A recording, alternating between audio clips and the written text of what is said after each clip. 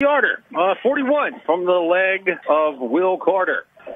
Kick's got the distance, and it is good. 41-yard field goal.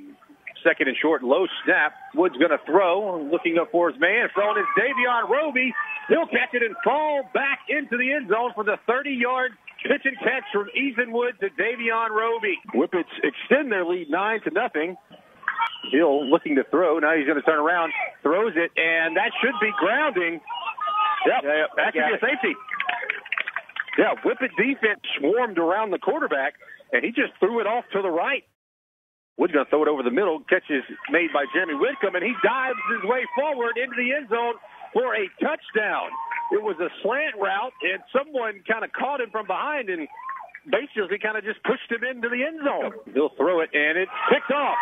Running down the sideline over Whippet, it is DeAndre Riley cutting it back towards the middle of the field. I don't think anyone's going to get to him. DeAndre Riley takes it back 70 yards for the pick six. Coach Orr told us he wanted to live up to the number 10, and right there he lived up to the number 10. We're looking to throw. Now he's being pursued. Going to run.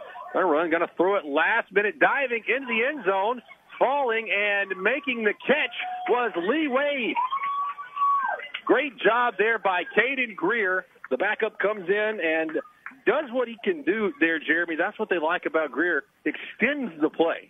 Running back out of the backfield and bring Lee Wade back in that running back spot. They'll give it to Lee Wade, and he'll knife his way through the defense in for an 11-yard touchdown run. Great job there by Lee Wade, his second touchdown of the evening, and the Whippets extend their lead 39-12.